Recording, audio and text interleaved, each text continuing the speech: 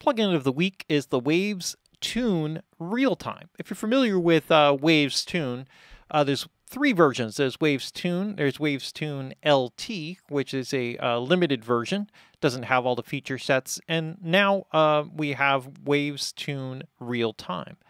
With the real-time plugin, how this differs is that it actually works in real time. It's designed to be used in live sound use, but also works within the confines of a session. And I want to show you some really cool things because I think it's a really neat plugin. Let's start by doing an overview. So I'm going to zoom in here a little bit and let's go over some of the features. And we'll just kind of take it one by one. In this main section, this is where you're going to be setting up your pitch correction settings. So the speed is the attack time, more or less, for the correction. Then on the other side, what we have is a note transition time. And this is tied to tolerance settings, which I'm going to get into in a second. The note transition time is basically like a crossfading of pitch correction from one note to the next. So it's how you transition from one note to the next. So if you're looking more for like a kind of really sharp, quantized kind of pitch movement, then you can go to a faster note transition time. So that's kind of one of the things. And then there are some tolerances which kind of work within that. And I'll explain that in a minute.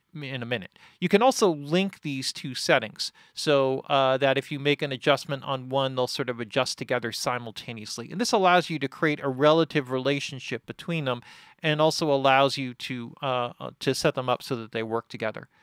Now, when you call up the plugin itself, it also has a vibrato feature. Now, what this does is it allows you to either limit or exaggerate the vibrato. But if you turn it off, what will happen is the pitch correction will ignore vibrato and try to correct, or actually not ignore it, try to correct all the vibrato. So it'll try to flatten it out naturally based on the settings that you have up here. If you turn it on, however, the pitch correction algorithms will ignore that. So it will allow the natural vibrato to happen at 100%, and then you can by percentage, bring it down to flattening it out or to exaggerating it. So it gives you some control over that. Now, when you work with the tolerance control and the time control, this is a way of kind of adapting the transition settings to compensate for the performer and the individual performance. So the time control, what this does is it allows a sort of time when a note is off in milliseconds, a given set time that you designate before it will start to apply the pitch correction. So in other words, if the pitch is off by a certain amount, whatever that is, and let's say it needs to be corrected however many cents it's off, it needs to be corrected and kind of pulled in. This is like a kind of delay before that happens. And that's different because the note transition is more like the total time over which that transition occurs. So in other words, this will kind of delay. And what this does is it's kind of designed to make up for artifacts, or if you have a singer who has a lot of unique character in their voice, or maybe there's a kind of a lot of articulation type of noises that are in their singing, and this will help you to kind of compensate for that. So this will help. This is very valuable at helping you to kind of smooth out and make more natural sounding some of the settings. And then the sense setting, what this does is it expands on the range of the correction. So if you designate a scale, and we're going to do that in a minute, then what will happen is this will, the normal crossover point would be 50 cents between two notes if you were on like a chromatic scale. And if you set this to 10, then what will happen is it will look for boundaries. It has to be 60 cents out in either direction in order to pull, so that's another tolerance setting. You're just expanding a window over which it tolerates pitch variation, and then you have a time from which it's off by that amount, and then you allow it to kind of pull in. So sometimes these types of settings help to kind of bring in a little bit more naturalness into the overall correction. You have a meter here which shows you the actual correction taking place. So this display is not, it'll show you the note and it'll show you the correction being applied. It's not necessarily so when you see the display, if it's leaning towards the minus, that's what it's doing as opposed to where the pitch is. So you need to be aware of that. It has an input level and output level, so you can see that. And you can turn the correction on or off, and then it has a percentage control. So this allows you to, you could get kind of radical with your settings here and then back off by a percentage amount to determine how heavily the pitch correction is applied. So this is kind of another way that you can go in and kind of work with it. Now, the formant can either be corrected or not corrected. Formant is basically the tonal character of a voice. And this is determined by the length of the throat, the size of the throat, or diameter of the throat, etc. All these characteristics, and how, of course, the person is singing. What is their natural voice? Do they have a natural head voice, chest voice? Are they singing from their diaphragm? Where are they pushing from? And it will exhibit a certain tonal character. If the formant is correct, when you go up in pitch, the same basic tonal character will stay in place even though the pitch shifts to a higher pitch. When the person switches from their chest voice to their head voice, or they go to a falsetto, it'll still maintain the same basic character. If you take this off, then what will happen is you will exaggerate some of the artifacts. Sometimes this is a way of making like a quantized type effect a little bit more roboticized. Because what will happen is if you go up an octave, for example, it will actually will create sort of like what is called like a chipmunk effect. So the Chipmunks, the way that those records were recorded were really simple. It's kind of an interesting history. I'll just make it really short. But what they did was they recorded the songs at half speed for the vocals, and then they brought it back up to full speed, and all the vocals went up by an octave. But because there's no formant correction built into tape machines, they also the tonal character also changed. So it would be the equivalent of decreasing the length and the size of the throat at the same time, and therefore you would get this squeaky kind of sound that would be chipmunks. And if you went in the opposite direction, it would have the opposite effect. So we have all of this, right, and we have the window here, so this gives you more control over working with it. Now, when we get into this section here, it defaults to a generic range, but you can actually select from a preset range of different vocal areas. You can actually, if you move your cursor over this keyboard area, if you find that your vocalist is extending beyond a particular area, then you can extend that range. So notes outside of this range will not be corrected, so you want to stay within the white key area. So when you set this up, it just kind of optimizes itself and is looking for pitch within there. Sometimes there are artifacts within a voice that may force pitch correction in a higher octave or a lower octave. If that gets confused, then you don't want those to be pitch corrected, so it'll basically ignore what's going on there. Now, within this, you can also select a scale. Actually, one other thing, there's also a reference pitch. So if you ever end up in a session for whatever reason, there's no tuner, or you have an acoustic piano, but it turns out that it's a little bit flat, then you can adjust the reference pitch accordingly. So all the pitch correction would be centered around 430 instead of 440, or whatever the offset is. So you can calibrate that. If you ever end up, just a quick note, if you ever end up recording something in that situation, always record like a middle C or an A, just to have the piano play that part, so you can actually measure that pitch, and then that becomes a reference later that you can use. When you work with the scales, you can actually select a scale. Now, normally for me, I always work with chromatic scale, but you can select major, different forms of minor scale. Some of the ascending and descending scales, they will stay sharp when going up and flat when going down. So they actually the notes are different depending upon whether you're ascending or descending. And then there's all kinds of, where are you starting, Dorian, Mixolydian, blues, etc., pentatonic scales, etc., and a whole bunch of other scales. There's one interesting one here that's down at the bottom of the list that I want to kind of, or actually, hold on, right at the very top, excuse me, I'm doing it kind of backwards, so let me get back on sale here, which is the user scale. User scale is kind of interesting because it allows you to just sort of naturally define your own scale exactly the way that you want. So if I were, for example, to say I'm on a major scale and this song is in G major, it will automatically remove those notes that are not members of G major. Now, what you'll see here is a little minus sign. And there's a couple ways to go about this. If I just click on this, it will go through a variety of different settings. And because I have the group octaves, what it will do is it'll remove those notes from all of the octaves. I may want to take that off and only remove, like they never sing this C sharp in this octave, but she sings it maybe up here. So you can remove it from down here so it doesn't get confused with any of the other notes that are going on there, okay? But if you right-click on this or right-click on the note, what'll happen is it'll open up the different settings. So there's legal, which means that it will apply pitch correction.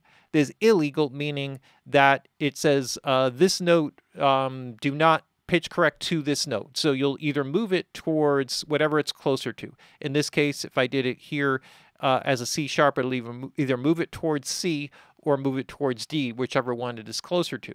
Now, if I want, I can also say, all right, this note doesn't exist, but this person always sings this note flat, and I want it to pull up instead of down. So it's shifting it to the wrong note. You could tell it to correct a note upward or tell it to correct a note downward. So it's a common thing that vocalists, when they sing up, sometimes they'll get into the note flat, or sometimes if they're pushing too hard, they'll go and they'll hit the note very sharp. And if they consistently do that, then you can take that high note and dip it downward, and it will always make sure that it doesn't push it up a half step in the wrong direction. And then you could bypass correction. Now, bypassing the correction, what that does, it means that it will allow that note to exist naturally the way that it does without applying pitch correction. So as long as it stays plus minus 50 cents around that note, it will remain unaffected. And if it goes beyond that, then it will get corrected either above or below. Sometimes, again, depending upon the song, there may be places where you want a note to kind of sound natural. You know, maybe it's a center of a vibrato and it's still getting some correction picked up around it. So you can kind of put that in. So this gives you a lot of options in terms of the way that you work. And it also allows you to decide what it is that the performer sings. And you can therefore kind of remove things out. Now, what I found with most songs, and the reason why I generally work chromatic, is that other than nursery rhymes, they're always typically like passing notes and things like that. And what I found is that unless I find a specific note where it is a problem, where I know it's like that's a bad note, my general tendency is to start chromatic and then remove notes that I know they never sing within the song. So that's kind of cool. Down here, so if you kind of get into a whole mess here, you can kind of reset the scale. So that will reset any settings that you have. So anything you have up here, you can reset it. There's also a very handy tool here, which is a reference tone. So if I hit a note, it will play that note, and then I have a separate level control. So this way, if I'm saying, oh, what's that note that they're hitting there, and then, you know, I can hit the note and then decide whether it's like, oh, okay, it's pulling it to the wrong note there. That sounds funny, but it should be this note instead of that note. I can also target the pitch with a keyboard, and what that means is that if I now hit a keyboard, so now I have a separate keyboard here, you can see the mouse is remaining there. I can hit another note from an external keyboard, and I can also apply pitch correction manually with this control, where when the person is singing, I can make them stay on that B in this particular case. So it gives me some control in that regard. So with all these basic settings, let's start by listening to a couple of lines of the vocal, and then we'll apply some pitch correction, go through some of the different features, and then try a couple things, have some fun with it. Ain't no stopping, that's just who we are. Trusting who you are, no stopping, ain't no stopping. Ain't no stopping, that's just who we are. Trusting who you are, no stopping, ain't no stopping. All right, so there's a few things going on there. There's some vibrato in there, and there's some other things in there. So we're going to kind of play with it. So you can see what it was, what it's telling you, kind of what it's going to do. So, and a lot of this has to do with the long transition time. I'm going to leave the speed here to 15 milliseconds, and now I'm going to play it just as is. Ain't no stopping, that's just who we are. Trusting who you are, no stopping, ain't no stopping. Ain't no stopping, that's just who we are. Trusting who you are, no stopping, ain't no stopping. Ain't no stopping. Okay, and then that just repeats around. So what I'm going to do here is I'm going to decrease this because the pace of the song is much faster. In other words, the amount of notes that she's singing, they're not generally long sustained notes. So I'm going to make the note transition shorter so that the pitch correction is a little bit more aggressive and a little bit more precise. So if you have a song where it's more legato, sustained tones, longer notes, then the longer note transition times will help it to sound more natural. But with this, I need it to be a little bit more aggressive and a little bit faster. Ain't no stopping, that's just who we are. Trusting who you are, no stopping, ain't no stopping. Ain't no stopping, that's just who we are. Trusting who you are, no stopping, ain't no stopping. Ain't no stopping, that's just who we are. Trusting. Okay, so what I'm going to do here is I'm going to take and I'm going to actually remove this note here. Oops, that's a bypass. Oh, now I got myself into big trouble here. All right, and let's just see here. Ain't no stopping, that's just who we are. Trusting who you are, no stopping, ain't no stopping. Ain't no stopping, that's just who we are. I think what it's doing is it's kind of vibratoing its way through there. So I'm just going to kind of leave that as it is, and we'll just kind of work with it. So one of the things that I want to do here is I want to just show you how I can make this a little bit more aggressive sounding. So if I make the note transition really sharp and increase the speed, then I can make this. Ain't no stopping, that's just who we are. Trusting who you are, no stopping, ain't no stopping. And then I'm going to turn off the vibrato and make the format not corrected. Ain't no stopping, that's just who we are. Trusting who you are, no stopping, ain't no stopping. Ain't no stopping, that's just who we are. Trusting who you are, no stopping, ain't no stopping. Ain't no stopping, that's just who we are. Trusting who you are, no stopping, ain't no stopping. Ain't no stopping. And so that starts to get a little bit aggressive, but this helps to in this particular section. It's not like a perfect quote unquote like T-Pain effect type of scenario here, but you can actually achieve that effect really well. So I'm going to stay closer here with this plugin. So if that's what you're going for, it's really good for that. All right, so I'm going to back off here for a second, and what I'm going to do here is I'm going to kind of try to smooth out the pitch here by kind of adding a little bit of time here, which is going to hopefully allow some of those vibratos to land a little bit more cleanly and be less affected by the pitch correction. Ain't no stopping, that's just who we are. Trusting who you are, no stopping, ain't no stopping. Ain't no stopping, that's just who we are. Trusting who you are, no stopping, ain't no stopping. Ain't no stopping, that's just who we are.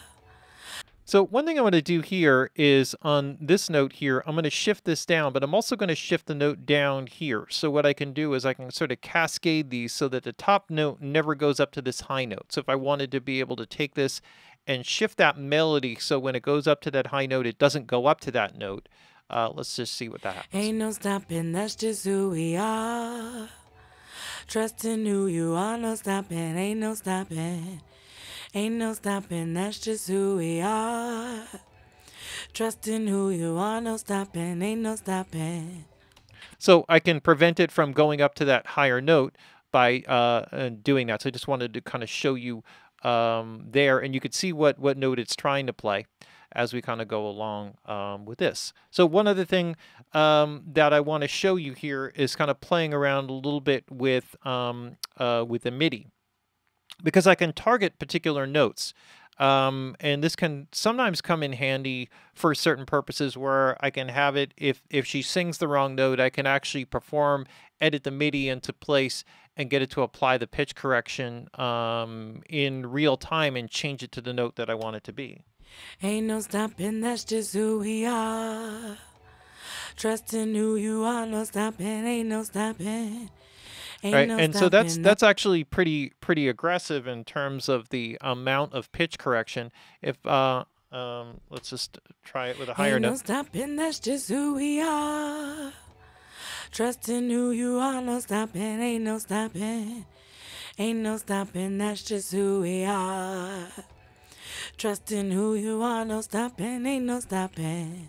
So what you can do with this, and I'm kind of farting around right here, but what I can do is I can do something here. I actually just kind of set this up here, and this can actually be kind of a cool feature to add in along with this, where I can have like a duplicate of the existing vocal tracks. I have a duplicate without the pitch correct on here. So what I could do with this is I can actually set it up where if I wanted to, I could start to have some harmony parts. Ain't no stopping, that's just who we are. Trusting who you are, no stopping, ain't no stopping. Ain't no stopping, that's just who we are. Of course, it would help if I like figure out the right key here and kind of play something that's sensible, but ain't no stopping, that's just who we are. Trusting who you are, no stopping, ain't no stopping. I just I'm making a mess of this, but you got the basic idea. Ain't no stopping, that's just who we are. Trusting who you are, no stopping, ain't no stopping. Okay, all right. I won't embarrass myself anymore with that.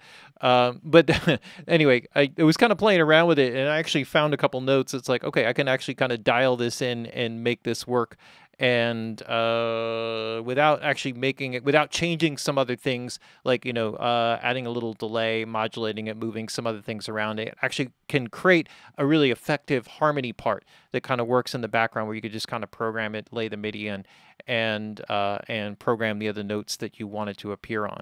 All right, so let me take this out here and go back to where we were. A couple of the things that we can kind of play with here that may help with to smooth this out and clean up some of the artifact in here is working with the ain't no stopping, percentage. That's just who we are.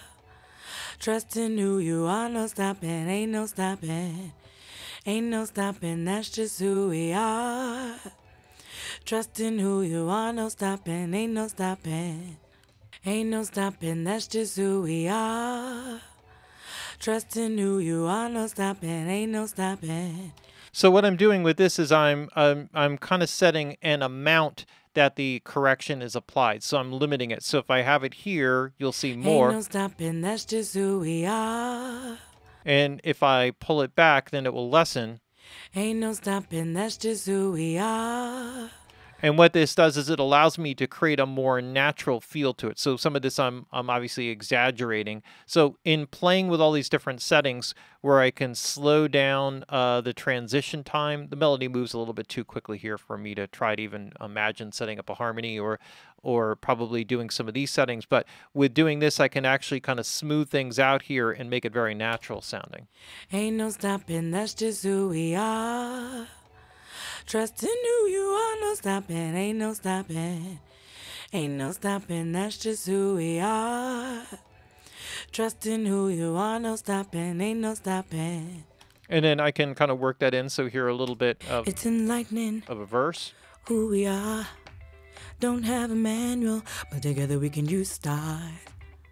We are standing just feet apart, not recognizing the reflection of a superstar.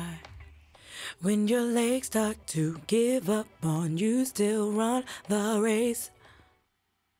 There's a note in there that's no good. It's just what we have to do to just claim the fame. Ain't no stopping, that's just who we are. Trusting who you are, no stopping, ain't no stopping. She does sing that note in there somewhere, so I'd have to bypass that for a particular section. This kind of gets back a little bit to what I was talking about with this. But you could see here how this is an amazing way to kind of just quickly kind of set up. I've kind of gone through the long form process of going through all the individual settings and what they actually do, giving you an idea of how the basic setup of it goes.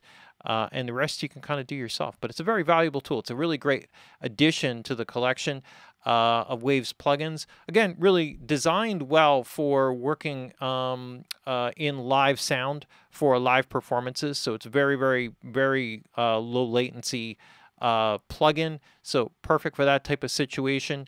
You can store the notes and setups and keys and all of this sort of stuff, store them as presets, load them in as you go from song to song. This way, if you understand there are certain parameters that need to be tweaked in, this is stuff that you can do if you're working in a live sound situation where you record that vocal and then you go through the different settings, find all the ones that work that give you the good correction, and then apply them in the live situation so that you can apply the pitch correction and then switch between the different presets, toggle between the different presets as you go from song to song, so you're remaining in the right key, removing the right notes, and also being able to play with the some of the settings here for tolerances depending upon if the performer is singing better or worse on any particular night. Very cool plugin. New one by Waves. This is the Waves Tune Real Time, and it is the plugin of the week.